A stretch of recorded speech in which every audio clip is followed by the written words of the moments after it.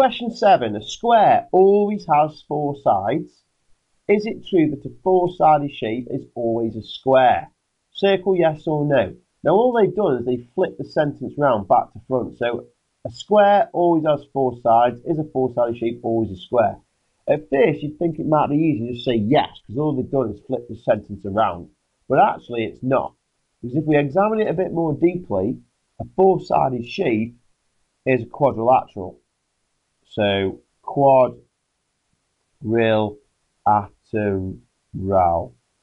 And you should have done some work on quadrilaterals. So I've drawn them down the side here. So the first one is a rectangle. This one's a kite. This one's a parallelogram. Parallelogram is just like a wonky rectangle.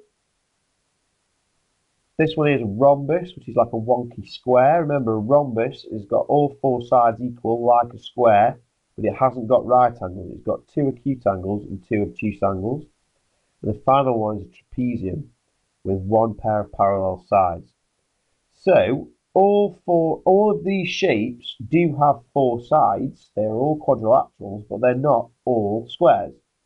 So this person who possibly thinks this might be true cannot be right. So it is not true.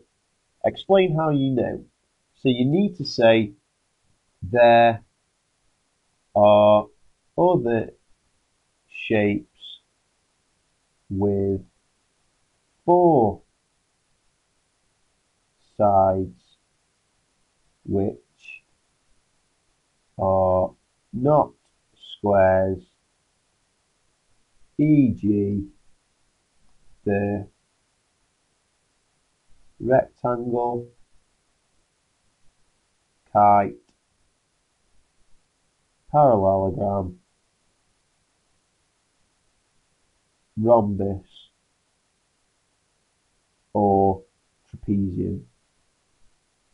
You don't actually have to write all of those shapes down. You only really need to say one, because by saying one shape which has 4 sides but isn't a square, you are proving that this statement is wrong.